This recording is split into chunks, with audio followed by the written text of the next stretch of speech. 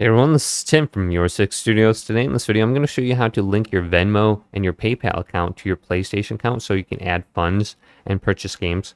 So just on the home screen here, let's go up to the top to settings and then go down to users and accounts.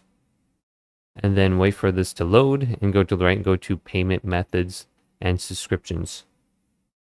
Then go to payment methods on the top and you'll see your credit card if you got that added.